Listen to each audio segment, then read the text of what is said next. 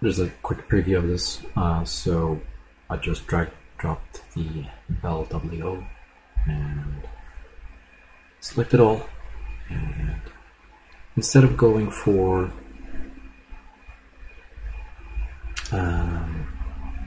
SCM, I'll go for ABF. So you can see it's doing its thing down here,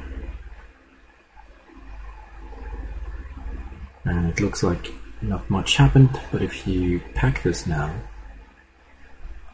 I'll just use default. Apply.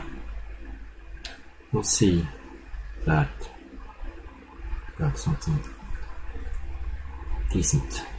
Not perfect, but compared to what we got in LightWave, that is fairly good. So we can now export this over to LightWave again and move these into position, or do it in this application.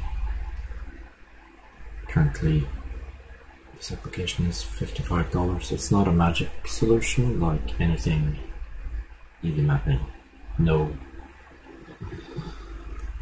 UV mapping software is magic. But of course also check out Ryzen UV and